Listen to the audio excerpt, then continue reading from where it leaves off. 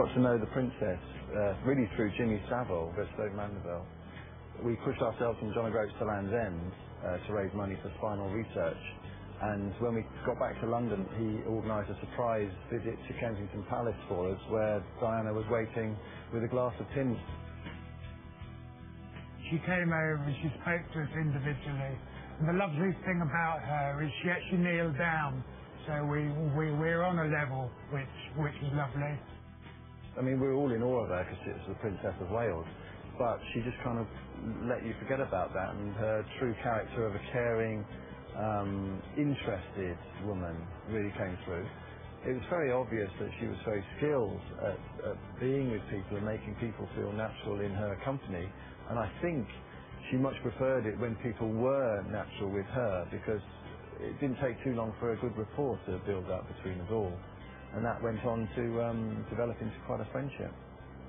I recall one time when we were having lunch with her, and there was a little silver stand to pop the menu on, and I was looking around and I put the menu off and I was trying to get this in my little top pocket, and she was sat next to me and she said, "Oi, what's going on here?" Sorry. So yeah, we used to muck about and have a bit of fun, that's for sure. I think Diana was very keen on exposing William and Harry to disability in a way that didn't make them feel frightened of it, because we were all very relaxed and having a bit of a laugh. And it really struck me that these boys were being given an insight to disability that not a lot of youngsters would be getting. When the going got tough and I was in quite a mess in hospital, I was very low, very depressed. And as if my world had fallen apart. And when this telegram arrived out of the blue, it was just fantastic. I looked at it and had to read it again, and I thought, oh, you know, she really, really cares on a very much personal level.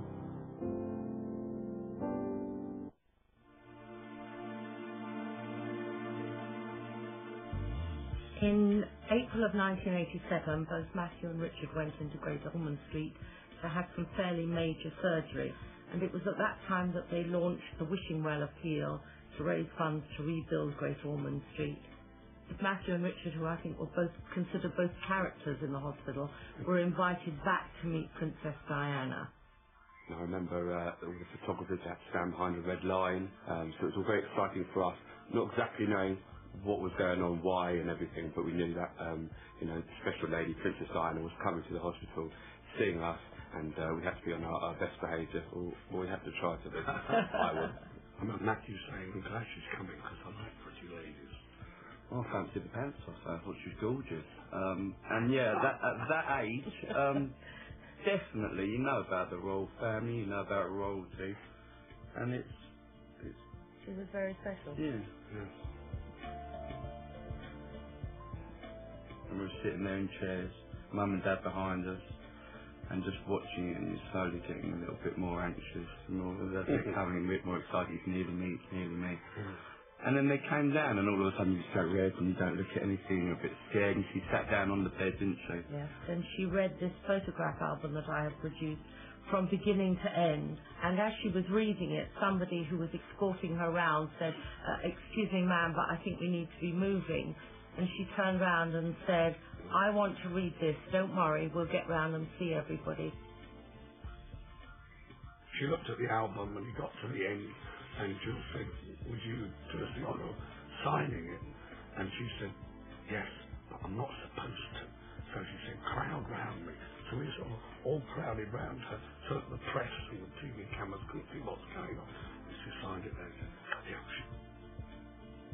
The operation, the Great Ormond Street, and us being there, having all our surgery done and operations and what we went through, the trauma, was forgotten. It was about Diana, and she came in, and then all the problems that we had and that we'd been thinking of or what we've been through just were forgotten. I still remember it clear as day. I remember the feelings I had before and after and during the interview I had after. It's still clear. It's one of those. It's one of those early moments of your memories that you will keep forever.